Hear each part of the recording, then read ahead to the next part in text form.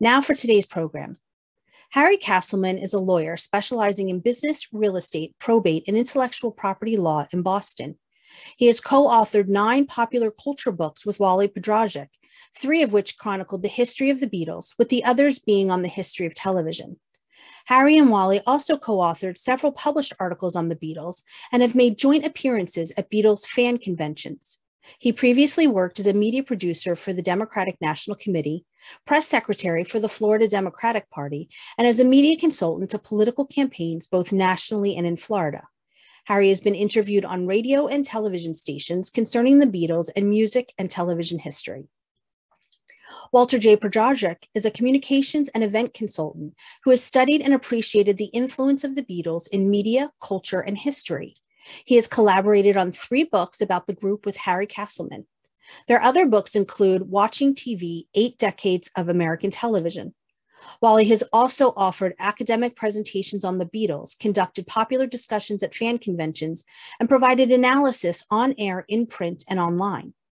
For Moment Magazine in 2006, he co-authored the article Brian Epstein, the Man Behind the Beatles, with Moment editor-in-chief Nadine Epstein.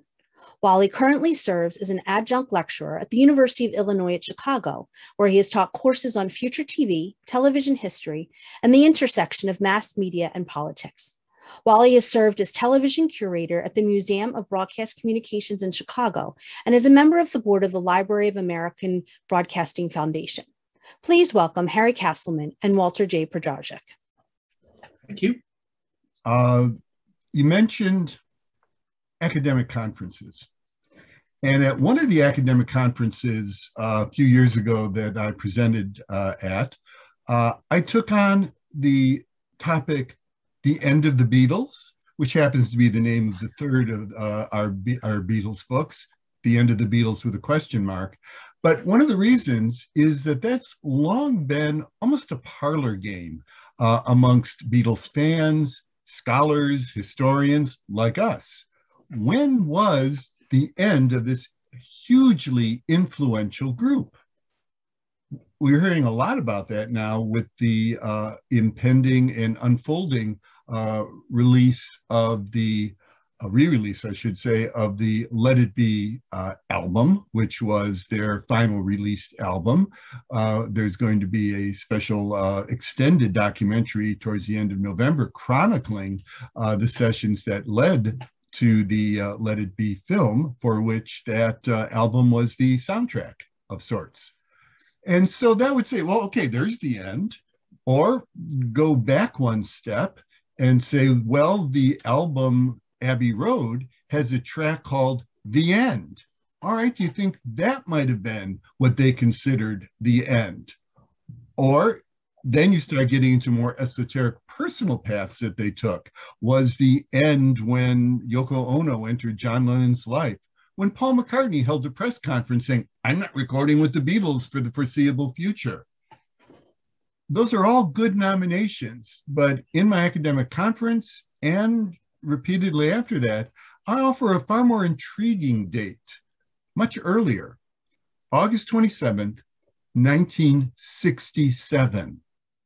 Before Magical Mystery Tour, before the White Album, before Abbey Road, before Hey Jude became their most popular single. Why? That's the date that Brian Epstein died. And there is no way to overstate the importance of Brian Epstein in their lives. And the flip, there's no way to overstate the importance of the Beatles in Brian Epstein's life. Brian cared about the Beatles. Brian cared that the Beatles were the Beatles. It wasn't just that he had a great love and respect for John Lennon, Paul McCartney, George Harrison, and Ringo Starr. Brian felt it was very important that there be a Beatles. And when Brian died, the one person outside of their own foursome circle who truly believed in Beatles was gone. He had been there from the beginning of their ascent, and he had maintained that love for them through several tumultuous years as together they explored the possibilities of popular culture. We're coming to the anniversary of another date that bookended that death of Brian, and it's November 9th, 1961. That's the day that Brian Epstein in Liverpool, shop owner, walked might as well get the legend straight, the 250 steps from his shop in Liverpool down the 18 stone stairs that led to this cavern performance space known as the Cavern. And that was the first time that Brian saw the Beatles in performance. It was a magical, mesmerizing moment. And Harry, why don't you take us back there? Well, first, I'm going to go back further. Go back to looking at Brian Epstein and his family and their background and how he got to the point of walking down those stairs into that dank, dark, loud, smelly cellar to see the Beatles at the Cavern Club. Brian Epstein's family were Jews from Lithuania, Russia, that area. They came to England in the late 1800s and wound up in the northwest port city of Liverpool. Now, I didn't know this during the Beatle research, but Liverpool actually was the gateway for many, many Jews leaving Eastern Europe who were going to America. And I had done some personal family research and discovered that my grandmother, my mother's mother, had left for the United States from the docks of Liverpool. And when I visited Liverpool in 1999, it was rather emotional to stand there at the dock and realize this is where my grandmother came from. This is literally where she went to the United States. Of course, not all the Jews went to the United States. The Jews that came into England, among them Brian Epstein's family, stayed there in England. And his grandfather, Isaac Epstein, founded a Liverpool furniture dealership. And later on, Isaac's two sons, Brian's father, Harry, and his uncle, Leslie, joined the family business, and it became, you guessed it, Epstein and Sons. The business did fairly well. They expanded their operations, and they bought out the neighboring store, which was called North End Music Stores, NEMS or NEMS. And they began selling musical instruments, records, and household appliances. So by the time Brian comes along, the Epstein family was fairly well established in Liverpool and in the Jewish community in Liverpool. They were rather respected members of the temple that they belonged to. The family was not inordinately wealthy, but as the joke goes, they made a good living. And they were always seen at the high holidays, all dressed in their finery and so forth.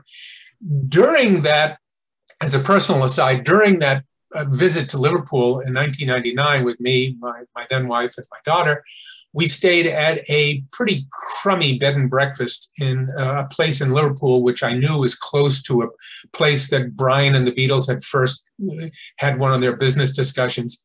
And we were right across the street from a temple, and I was very excited. So, this is where Brian Epstein was bar mitzvahed. Of course, ruining a good story, it turns out, I discovered later on, no, that wasn't his temple. His temple was in a much nicer section of Liverpool. But anyway, I thought I was close to greatness there, but wasn't. Brian himself was born on Yom Kippur in 1934. So he's 6 years older, was 6 years older than the oldest of the Beatles, Ringo and John. Brian's mother, Malka, which is queen in Hebrew, was known as Queenie. And she was a very dominant figure in the family and had a very prominent role in Brian's life and was always very concerned about Brian and keeping an eye on him, making sure he was doing all right and so forth. It was assumed that Brian was going to go into the family business, but he didn't want to do that. He wanted to be a dress designer. His father really wouldn't allow that to happen. So Brian started working in the furniture shop, but was not happy. So in the fall of 1956, when Brian was 22, he got into the prestigious London Royal Academy of Dramatic Arts, RADA. Among his classmates that year were Peter O'Toole, Albert Finney, and Susanna York. Brian was not in that caliber of acting talent. Brian stayed 1 year and then dropped out. He later said that he was too much of a businessman to enjoy being a student any longer. But his time in London on his own had exposed him to the gay underworld of London. He had also been in London a few years before during his compulsory military service. Same thing had happened. You have to remember, of course, at that time that being gay in England was illegal. And so it was something that you tried very hard to keep under wraps. And Brian was, as he went into the business world and into the music world, he had, in effect, 3 strikes against him. He was Jewish, he was gay, and he was from Liverpool. All those things were negatives. And he certainly couldn't hide being Jewish. It was kind of obvious, but he didn't emphasize it. And he was aspiring to be a more refined, upper-class social set and dressed well, spoke well, and so forth. That's what he was trying to do. And a lot of Jewish families who were doing okay back then were trying to do that. They were trying to assimilate socially, if not, certainly not religiously, into the world of more refined upper-class society. So after he returned from a short stint in RADA, it was back to the family business. His father put Brian in charge of the family's NEMS music stores, which were sort of operated as a separate business. And that's when Brian really took off. He really did very well. He loved it. It was involved in artistic work of some sort, and he became enthralled with it, and he became very good at running the store and making sure that he was catering to the interest of the customers. If they wanted a record, he'd track it down and get it for them. There was a good quote from Debbie Geller, one of the many people who wrote a biography of Brian, who said, he wanted to be an artist, not a manager. But Brian also had the self-awareness to see the difference between what you can do and what you'd like to do. And he chose what he could do. So, okay, he's working in the family business, doing well. He's doing so well that they open up the second branch of the NEM store, which, yes, as Wally mentioned, is very close, just a few blocks from the Cavern Club, which was a local music club that originally focused on jazz music, but had begun featuring some rock groups as well, including the local Liverpool Beatles, who at that time were John, Paul, George, and Pete Best. This was before Ringo joined. He was with another group. Of course, during my pilgrimage to Liverpool in '99, I had to make a visit to the Cavern Club. The actual original Cavern Club is no longer there. The building was knocked down to make a parking lot. But right next to it, there's a building with like exactly the same footprint that they've renovated the cellar into a recreation of the original Cavern Club. And I went down there and visited it. And, it is small, it's dark. You can just imagine how it would be filled with teenagers and rock groups. And in the summertime, it would be a hot, sweaty, uncomfortable place to be. But that's where the Beatles were playing. The Beatles knew NEMS, and they knew Brian Epstein because they often visited his shop, the NEMS shop, to listen to records. The store had listening booths where you could go in and listen to records you were interested in and perhaps, yes, even buy them. The Beatles by that time had been to Hamburg in Germany, where they had played in some seedy clubs and they had gotten a lot of experience as a group. And they had played backup to an English singer, Tony Sheridan, on a German 45 RPM record, My Bonnie Lies Over the Ocean on one side and When the Saints Go Marching In on the other. The record did okay in Germany, but had gone nowhere in England when it was released there. Brian had had some contacts with the people in the music business in Liverpool because he was involved in music. He didn't have much contact with the artists, more the business people. He had visited the Cavern a couple of times, apparently.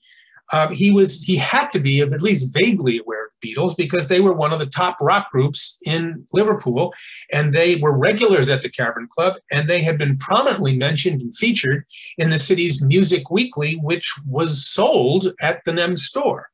And so at that point, Brian decided to finally see what all the hubbub was about, and as Wally mentioned, he arranged to visit the cavern on November 9th, 61, when Brian was 27 years old, and he took with him his NEM's assistant, Alistair Taylor, to see who these Beatles really were. And when Brian walked in, he uses that as one of the pivot points in his own autobiography, Ghosted, by Derek Taylor, A Cellar Full of Noise. And it literally was a cellar full of noise. And if anybody... And while I got to jump in, there's a great line. Apparently, I read somewhere that when Brian was telling the Beatles about his book was going to be called A Cellar Full of Noise, John Lennon, who always had a very sharp tongue and liked to tweak Brian about being gay and being Jewish, said, maybe you should call it A Cellar Full of Boys. And then Brian apparently retorted, well, how about A Cellar Full of Goys? Which I thought was a pretty good retort. And in the takeoff film, All You Need Is Cash, the Ruddles, the character who's supposed to be Brian Epstein, his book is called A Cellar Full of Goys. And in fact, what this underscores is how deeply we are immersed in the story of the Beatles if we're explaining allusions in a parody film that came out in the late 1970s. In any case, Brian stood out. He stood out because he was in a suit. Rest assured that no one else was in that environment. As it was a smoky room, it was a noisy room, and it was a casual room. And the Beatles on stage reflected that casualness. He described them as, chewing gum and eating lunch and flirting with the female fans in the front rows or any place, turning their backs on the audience and just kind of meandering around. It was just another day at the Cavern for them. It was hard for us to imagine the Beatles being in an environment like this, but it was like playing at your local school. It was like playing round the corner. It was not a big deal, but it was a big deal in the sense of this is where you would cut your chops in the Liverpool environment and show off. And so basically, and the Beatles recognized him, George, probably because of all the time they had spent at the store. Even if they didn't know him by name, they certainly knew him by face. And they certainly knew him by name because George said, so what is Mr. Epstein doing here? And Brian was there to say, I want to talk to you. And they eventually worked out what do you mean? And over a couple of encounters, basically said, I think you need management and I'm the one to do it. And to that point, the Beatles had sort of had management, but not really. I mean, it was the mother of drummer Pete Best had done some of their booking, so was keeping track of finances there. A gentleman by the name of Alan Williams had spent some time mostly promoting himself, but at the same time saying, yeah, well, I can get some mileage out of this group as well. And so they were happy to be musicians, but it wasn't really seen, certainly by their parents and all, as, well, that's going to be your career. No, I mean, get this out of your system and then go get a proper job. But Brian was intrigued by them, and he was intrigued as a businessman. People had come in asking for this record that no one had ever heard of, except they had heard of it. And you couldn't even hear the Beatles except their instruments. They didn't sing on this record. But people who were fans of the group wanted to possess a copy of that. So when he ordered copies, they sold. It's like, okay, the business part of me says this works, but it was going beyond that. When Brian looked at them, he was bowled over by their musical performance, not by their looks, though there was a charisma that they had on stage. But it was like, they need to be cleaned up.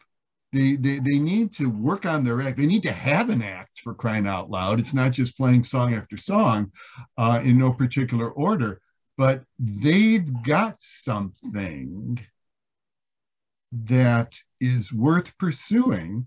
And when Brian shared that observation with his business companion who came in, "Are you nuts, Brian?" And Brian's response, Harry, was, Brian apparently told Alistair Taylor, maybe not the first time they saw the Beatles, but maybe, after the first, second, or third time, he said, "They're going to be bigger than Elvis, and I'm going to manage them."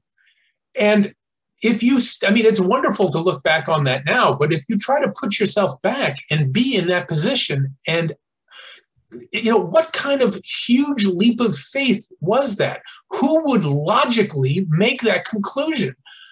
I don't think Alistair Taylor didn't think so. He thought Brian, he thought Brian was crazy. He said, "Yeah, okay, they're all right, they're good. But bigger than Elvis? Are you out of your mind?" And so, the fact that that was Brian's leap of faith that transformed his life and the Beatles' life. I mean, look, not only, as Wally was saying, were they kind of scruffy, but they were playing maybe a couple of original songs, most of which you've never heard of. Maybe they were doing "Love Me Do," which is a nice song, but not one of their greater ones. They were a bar band. And to think they were going to be bigger than Elvis and to make it happen, that was a staggering leap of faith. And in doing so, I think that part of it was that Brian's ambition connected with their ambition, in that, yes, he was doing a good job managing a retail store. For the artistically inclined Brian Epstein, managing a record store was not life's fulfilling moment. He did a great job. He had the best one around. So what? And in the case of the Beatles, they really, really, really dreamed of being successful. And they had little hints of it, but such tiny hints that and they didn't go beyond Liverpool. I mean, essentially, it was, when Harry mentioned the three strikes, they were all under that third strike of "What's from Liverpool?" How could that possibly? Remember, in the early 60s, Elvis Presley had been on top of the pop culture world musically worldwide for nearly a decade. He was the gold standard. He was a movie star. He was a successful hit after hit recording artist. He was known by his first name. I mean, he was somebody that every aspiring guitarist might say, "Oh, I want to be Elvis." But in this sense, Brian was serious when he said they could be bigger than Elvis. And so, what he did for them largely was he cleaned them up. He put them in matching suits. He got them to, perform a regular set. He got them to, bow to the audience after songs. They were, weren't being such smartasses on stage all the time. And Brian began getting them bookings all over the place, not just in the Liverpool area, but all over the north of England, and then down into the southern part of England toward London. And of course, the goal was to get a record contract. Because again, Liverpool, which is now so well known, at that time, that was really a backwater location. And all of the English music industry was headquartered in London, somewhat akin to in the US between, New York and LA and maybe Chicago. Other places are just kind of looked down on. And so when people would hear that Brian Epstein was coming, from Liverpool, it was like, yeah, so what? And there's several people who have written biographies of Brian have commented on what he did. And there's a great line from Glenn Frankel, who also wrote a biography of Brian. And he said, without Brian, they were just the best band in Liverpool. Without Brian, the Beatles never get out of Liverpool. And that's probably true. They had no business sense. They had artistic sense. And one of the things, when we talk about Brian cleaning them up and all, it was they were willing to be cleaned up. They were willing to be managed. Famously, John Lennon says, all right, Brian, manage us. Because they knew they were not going anywhere on their own business side. And strikingly, Brian promised practically from the beginning, I'm not going to interfere with the music. I might say, have a set, but I'm not going to say change this note or do this this other turn when you perform the song. I'm going to make your presentation saleable. You're the ones who are going to come up with the musical vision. And that was very important to them.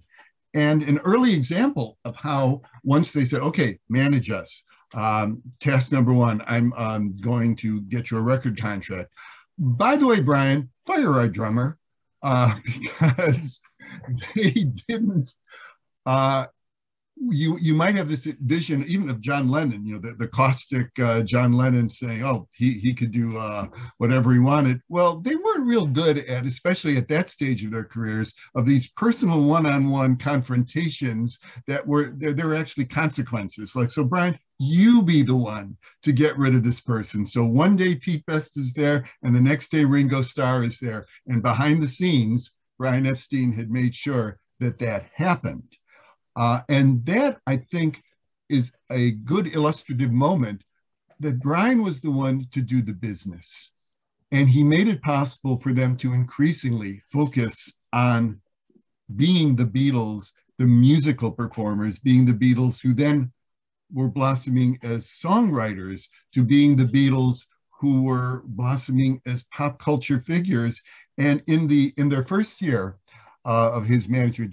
In '62, he did get them a contract. He got it with EMI, Parlophone, and the producer was George Martin, who had his share of hits, but they were mostly novelty hits or a real mixed bag. I mean, he produced The Goons, for instance, the popular comedy radio show, and they did some records. And appropriately, that was one of the entrees of respectability between the Beatles and George Martin, is like, oh, you know Peter Sellers? We love Peter Sellers. That's great. And so that there was that bonding moment. But on a business level, Brian's was 6 years older than the Beatles, the oldest Beatle, but it was a big 6 years. Yes. And in terms of circles of respectability, he drove a car. He had a car. A fancy car. A fancy car. And so because a couple of them were not yet old enough to sign a contract, Brian had to pitch his services to the Beatles' parents. And there again, let's go to cliches like, you're Jewish, you're a good businessman. Okay, that sounds good.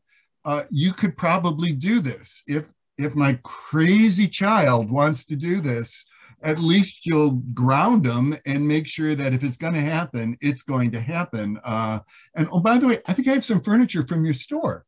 So, I mean, there was this sense of connection. So Brian not only could sell himself to the Beatles and to their parents, but more important, or most important for their careers, he could sell them in the business world. He had credibility when he went into the record world because he sold records. And even if they thought this guy was daffy trying to pitch this group, he was a client. So they'll at least open a door for him to talk to somebody. Let someone else turn him down. But he would keep getting those doors open. And once a door was open, he left a positive impression, not starting with the receptionist and working his way up.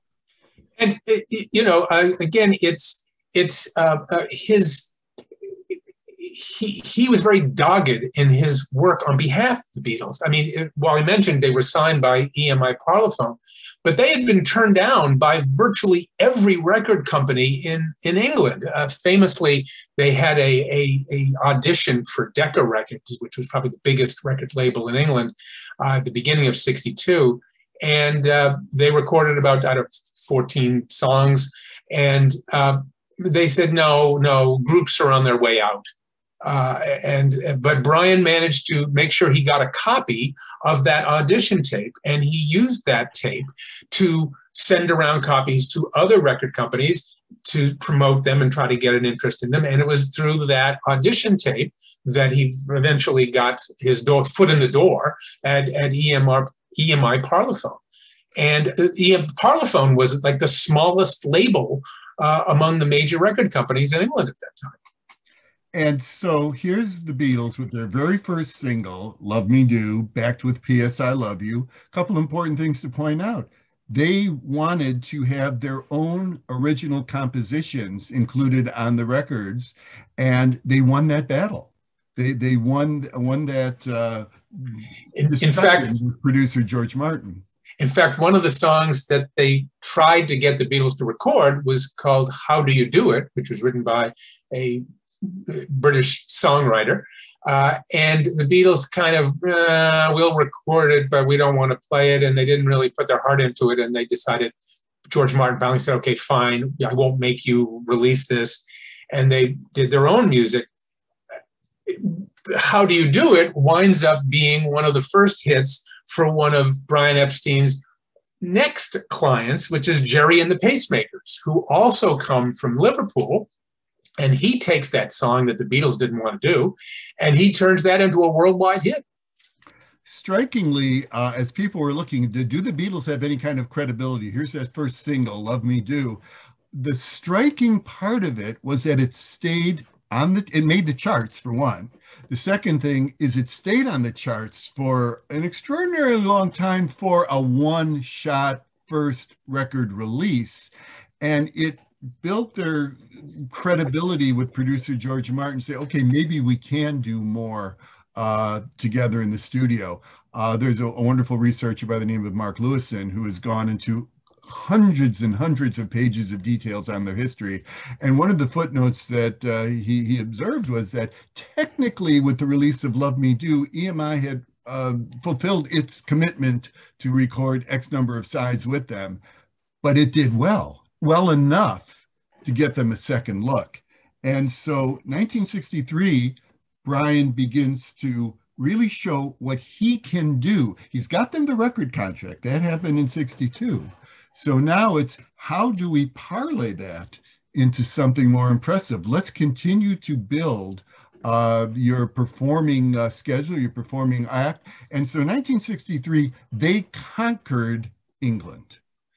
And also during that year, Brian begins expanding his musical universe. As I said, there was Jerry and the Pacemakers.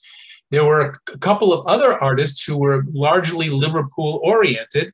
There was Billy J. Kramer and the Dakotas, The Foremost, Cilla Black, who used to work as a hat check girl at the Cavern Club, Tommy Quickly. And Brian signs all of them, and he's managing their careers.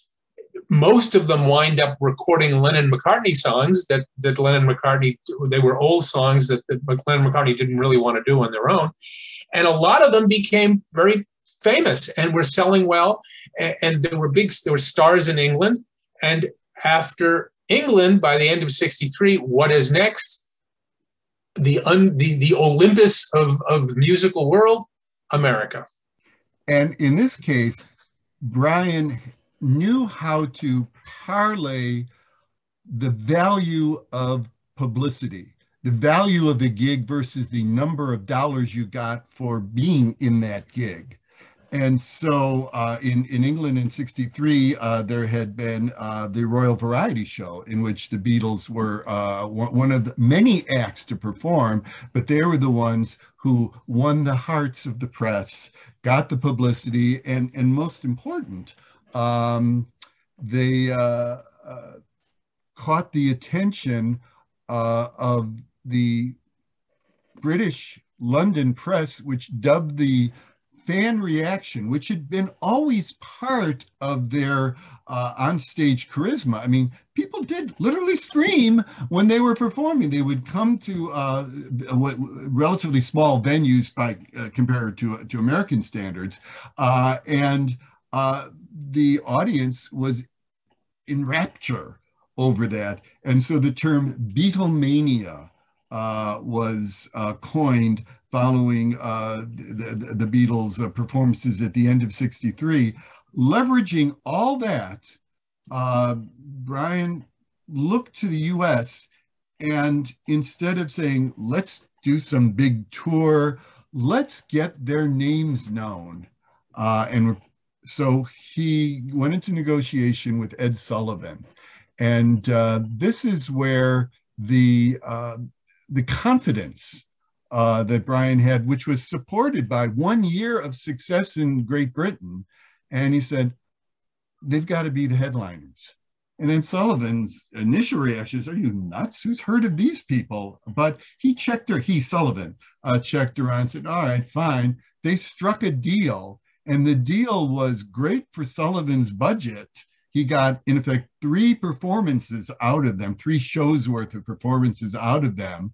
But as a flat fee, they didn't make as much, I think, the second appearance, they didn't make as much as some of the other acts that day. But it didn't matter, because for Brian, what was important is he looked, Ed Sullivan, top-rated variety show in the US. If I'm going to introduce the group to this market, that's the way to do it. And of course, as I said, you have to remember that being on the Ed Sullivan Show was the top venue of American television at that time for variety acts, for performers. And so, as it turned out, when they first appear on the Ed Sullivan Show in February of 1964, I Want to Hold Your Hand had been out for like a month or so. And this group, which, and believe me, I remember it well from that time, a month earlier, we basically didn't know who they were. By the night they're on the Ed Sullivan Show for the first time, everybody wanted to see them and everybody tuned in. And the viewership on that first Ed Sullivan Show was the highest rated television program for many, many, many years.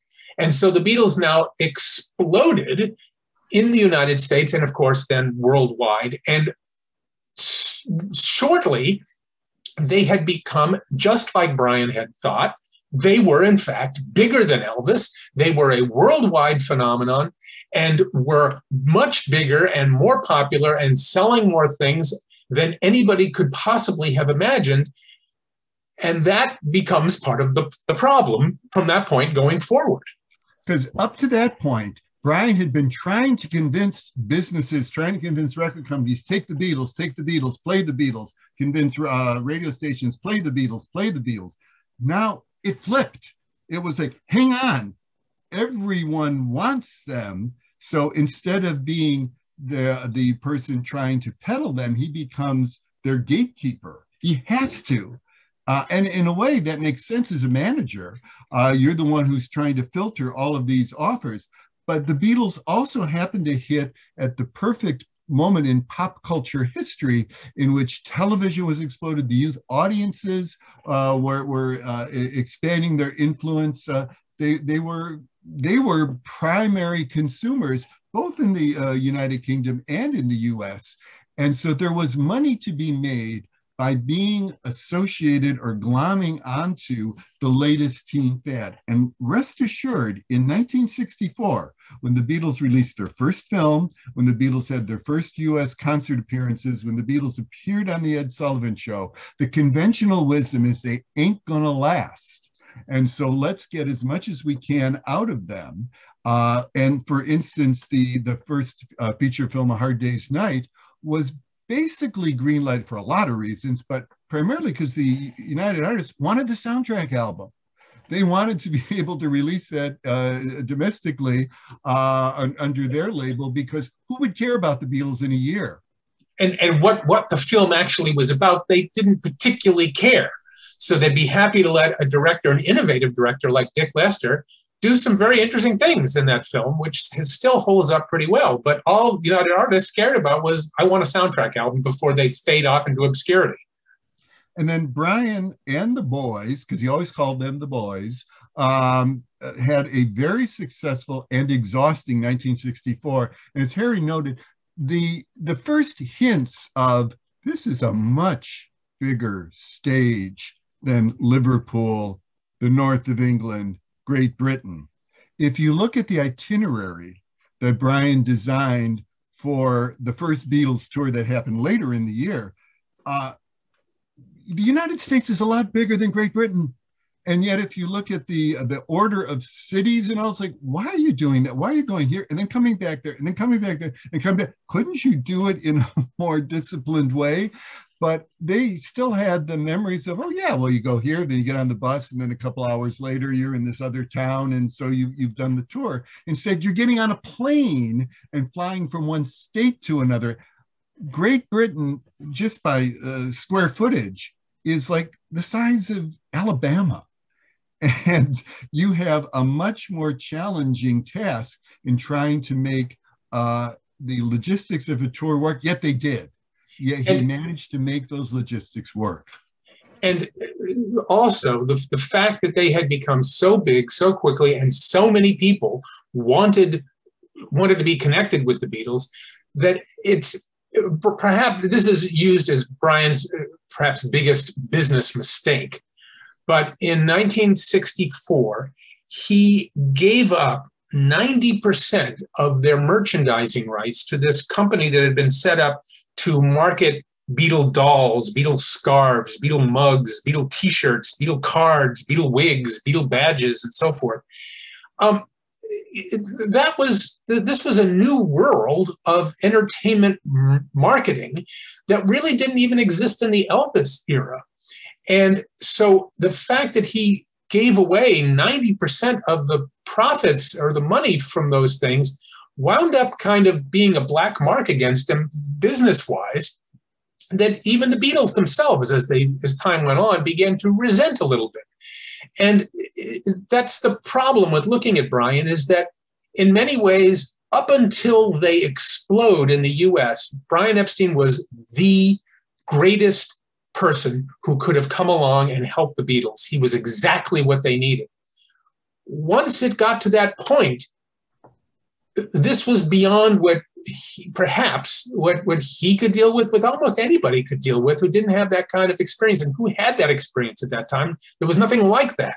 And so his handling of their business affairs going forward is perhaps questionable. But that's easy to say that in retrospect, looking back at it now. Looking at it at the time, you can't really criticize him very much. And in fact, that sets a really important contrast. Brian was ethical. Brian was determined to do right by his clients. And in fact, when he asked, just internally at his business, he was looking for like a standard contract to start with when he was signing with them. And he looked at it and said, this is awful. This is onerous. This is totally unacceptable from the artist's point of view.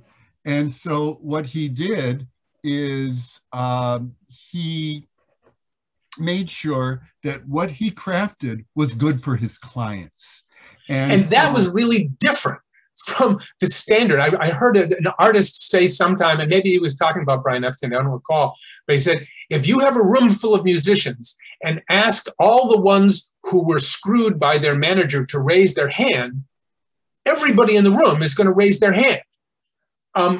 Think of Colonel Parker and Elvis.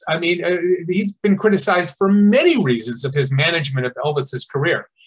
But Brian, that was the thing that really was staggeringly different about Brian, is that he honestly, genuinely cared about the Beatles and wanted to be fair and truthful and good for them. And he was in many ways.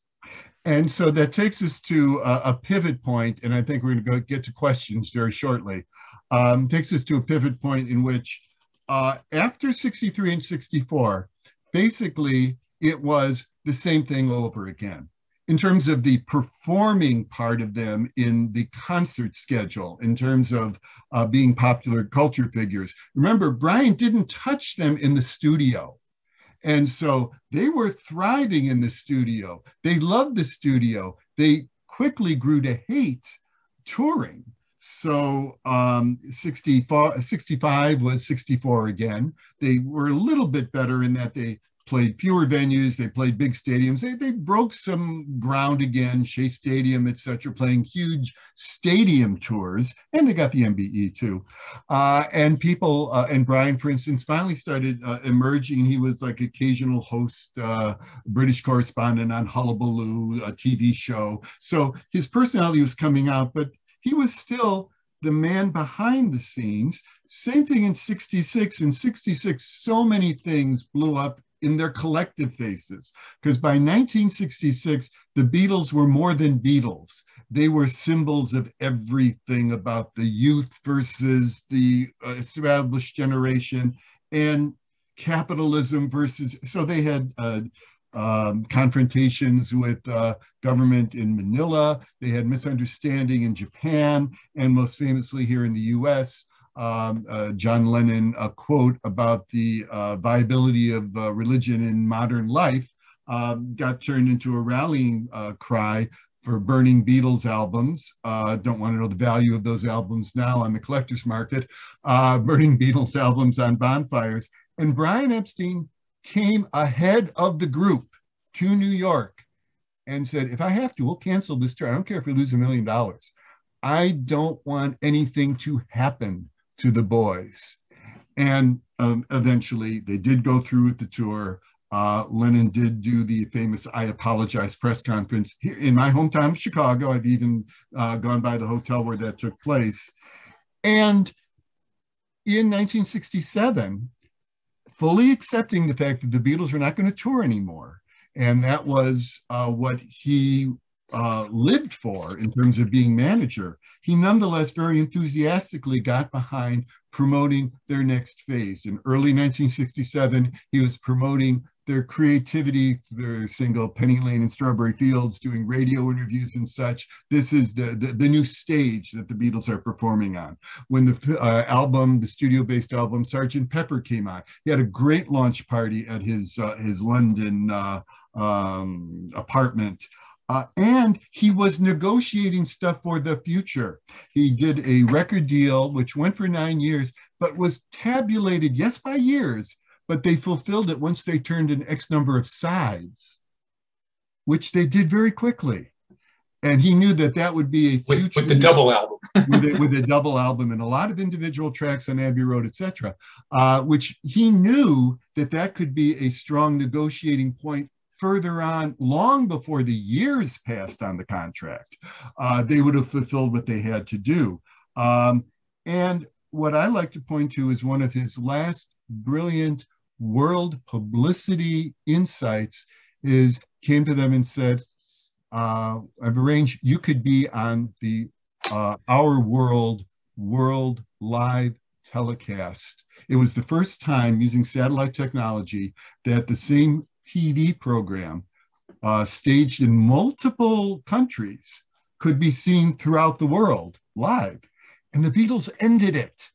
The Beatles got the Take a Bow spot in Great Britain, introducing the song, All You Need Is Love.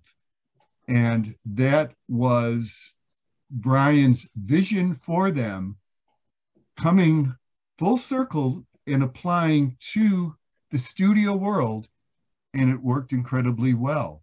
And that was in June of 1967. Brian's dad died in July of 67, and Brian himself died, as we mentioned, in August of 1967. At the age of 34. And so he was a very young man when he died. And yes, the Beatles continued after that. In some ways, with the momentum, he also set up the Yellow Submarine film. So basically, he had put a lot of things into motion that they would benefit from in the years to come. But the heart that he brought to keeping the Beatles as Beatles was gone. And there was no one else who could take that spot. No one had been there from the beginning. And most important, there was no one else there that they could trust. And his legacy, I mean, again, he had many positives. He had some negatives, as we all do. But to me, the best summation of Brian Epstein was from a very good friend of his, Nat Weiss, who was sort of the Beatles' U.S. lawyer and sort of their business manager in the U.S., and he was a personal friend of Brian Epstein. Nat Weiss had said this about Brian. He was an honest man, extremely fair in his dealings. He was very compassionate and understanding of his fellow man. He believed in mercy and compassion. He was very kind and generous. Brian adhered to the best tenets of Judaism. He kept to the highest values of the Jewish faith. That's a pretty nice summary of somebody. In my mind, if you want to boil all that down into one word, I think you could fairly say that Brian Epstein was a mensch. On that note, why don't we take some questions? Sounds good. Thank you both for that wonderful teaching for us. We have a lot of questions coming in. The first, you've explained this a little bit, but see if there's a little bit more about why is it that 54 years after his death that there is still a fascination with Brian Epstein. There's been books, documentaries, articles. There's a feature film called Midas Man in the works. Why do so many people still want to know more about Brian Epstein? When you see Brian in film clips, because he came in an era when you could capture it, it's not just words. He has a presence. He had a presence. And he had this insight that no one else had. And so just as people have tried to explain Beatles since the day they topped the charts, this force behind the Beatles becoming the Beatles is equally fascinating. How did he do it? What did he see? Who was he? Because for the most part, most people didn't know him. He definitely stayed off on the side unless he was needed to go in front of the cameras for a key press conference, etc. You'll note in the film A Hard Day's Night, the fictional day in the life of the Beatles, there is no Brian Epstein character. There is no Brian Epstein character actually in any of their movies. He just wasn't there. Thank you. A lot of people are asking, how did he die at such a young age? He died of a drug overdose, or I suppose that's more correctly to say it was a combination of drugs and alcohol. Certainly was not the only person of notoriety that fall victim to that. Think of more recently, you've got like Tom Petty, perhaps Michael Jackson, so forth. Brian's health, I mean, he was really, running ragged. He was trying to do a lot of things, trying to keep a lot of balls in the air. He felt with the end of the touring that his fear was that the Beatles didn't need him anymore. And there was perhaps something to that. Or at least they did not need him in the way they needed him before. It's almost like being jilted by a lover. He felt bad about it. And honestly, his contract with them was up in a few months. Was it going to be renewed? Probably it would have been renewed in some form or other, but it would have been like it was before. No. So, you can hypothesize all kinds of things about his mental state and so forth. But it seems, although there's, people have suggested perhaps it was a suicide, that seems rather unlikely to either of us. Of course, you don't know, but he wasn't in the greatest mental condition at that point. But that's, I think, as far as I could say. Yeah, and it was clear reading about his actions around that time. He loved his mother, Queenie. She had just lost her husband, as I said, in July of '67. There was no way he was going to deliberately break her heart with another loss like that a month later. Mm-hmm. And what was the reaction from the Beatles upon his death? Well, there's a great film clip of the Beatles being interviewed right after he died, because they were off in a weekend retreat with the Maharishi Mahesh Yogi. And they literally look shell-shocked. And as well they should be, because here's somebody who had helped make them worldwide stars, who had handled all their business affairs and so forth. And they didn't have to worry about that. And now he's gone and there's nobody looking after their interests. And so they didn't know what to do. There was proposals that other people might step in as his manager, as their manager, but they began to be more infighting between the individual Beatles as to, well, what should we do? Should we do this? Should we do that? The Magical Mystery Tour film Paul was pushing that. I don't think maybe John was so hepped on that as Paul was. They wound up getting Alan Klein, a New York music manager, to kind of come in as their manager after that. But Paul McCartney wanted nothing to do with him. And Alan Klein is a completely different character. You'd hear about the good cop, bad cop thing. Well, with Alan Klein and Brian Epstein, you've got the good Jew, bad Jew. And Alan Klein, yes, he got them a lot of money. He cleaned up what the wasteful operations of Apple Records. But Alan Klein was looking out for Alan Klein, and the Beatles were just one more commodity that he could take advantage of.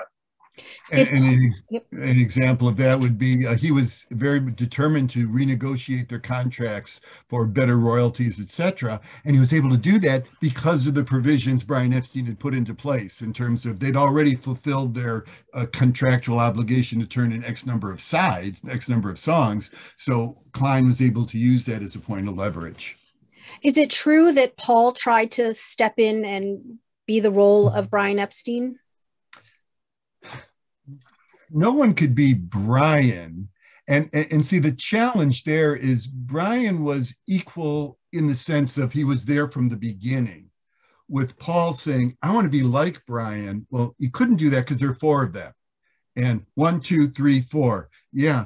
At any one moment, any one of them might say, I'm number one. And certainly, if anyone was going to say it, it was going to be John Lennon, who had he formed the group, who started the group.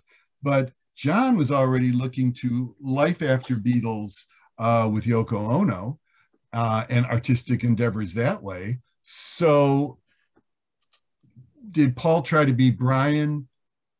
I don't think you could argue that.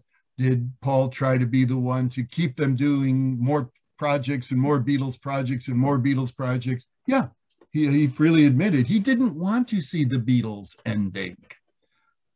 He took comfort there. On one of the anthology albums, one of the Beatles says some nonsense word like shalabat. In another Beatle, sounds like he responds shalom, as if he had heard the initial words as Shabbat and maybe was completing a phrase he had heard, perhaps from Brian or in Queenie's house. Are you familiar with this? Are his ears, this person who's asking the question, his ears deceiving him? Is there any known backstory? Great question. I'll let the Jewish expert Wally Podrazik handle that. I'm just laughing because earlier on in the talk, we were alluding to something on an obscure parody of the Beatles story and all. And I'm glad to see that we have people there out in that audience who are equally as immersed in the minutia as we are. Having said that, I can offer no more than what you've just said. I mean, I cannot say, oh yeah, if you look at page 75 of the companion anthology book, they will explain that particular reference. I can't point to that. But I have seen references of people who knew Brian, who was on tour with them. And they did say that sometimes when they were on tour, like in the US, if it was a Friday night, he would, find some, is there like, a Jewish family I can go have Shabbat dinner with? Because that's, to him, that was, it was more of a cultural thing than a religious thing. To him, Shabbat meant the family dinner with his mother and his folks. And so, it meant something to him. So perhaps they could have heard that phrase somewhere. And also, it's important to remember how young the Beatles were when all this unfolded. John, the oldest of them, born in 1940, which means they're about 30 at the traditional marker point of when did they break up, at the Let It Be, etc.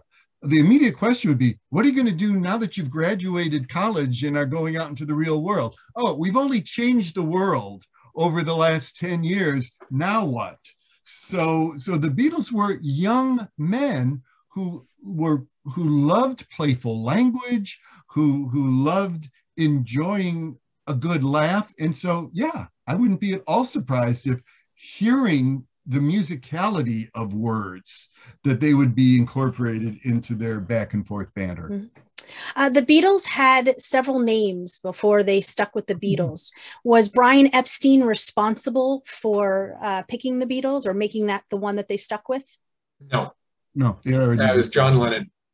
Great. And the Beatles were sort of an homage to the Crickets, Buddy Holly and the Crickets. And it's Beatles, not B-E-E-T-L-E-S, but B-E-A-T-L-E-S. So it's a homage to Buddy Holly and also a pun on beat music. Great. So our time is coming to a close. So I'll ask you one last question. If Brian had lived, could he have successfully adapted to the ever-expanding pop culture machinery that he himself had set into motion? Oddly, the state of the Beatles Apple company now is what it should have become. Right now, the head of Apple Records, Apple company, has experience as a brand manager. He'd done things with Bob Dylan, for instance, in terms of leveraging his product, his image, etc., across all sorts of opportunities. But it needed about 25 to 30 years to get to that place. And so the only way Brian probably could have done it is if he had taken some serious time off. I think he had the insight. I think he had the instincts, but he had just helped. He and the Beatles had built this platform that hadn't existed before for pop groups, and they were trying to figure out how it worked. And the way we have it work now needed a lot. There's a big learning curve there. And so he would have done an okay job continuing to do what he did, but it was actually bigger than them all as early as 1965 and 66. Great. Anything else you want to add, Harry? No, I mean, it's easy in retrospect. You can almost say in some ways that Brian Epstein died at the right time. I mean, you hate to say something like that, but in some ways it's perhaps true. Like Wally, I think that it would be questionable as to what his life would have been like with them after 67. So, in some ways, his career was a short, meteoric career. He accomplished a huge amount. He has a lot of things to give him credit for and to, respect him for. And perhaps we can therefore, overlook some of his shortcomings. Great. Well, thank you both for this fascinating, wonderful conversation. I want to thank everybody for joining us. We will send a follow-up email that will include a link to the books that Harry and Wally have written, so you can check them out. Please don't forget to go to momentmag.com, where you can register for next week's Zoominar, which is QAnon's anti-Semitic roots. And again, Wally and Harry, thank you both so much, and we'll see everybody next time. Take care. Thank you. Bye. Thank you.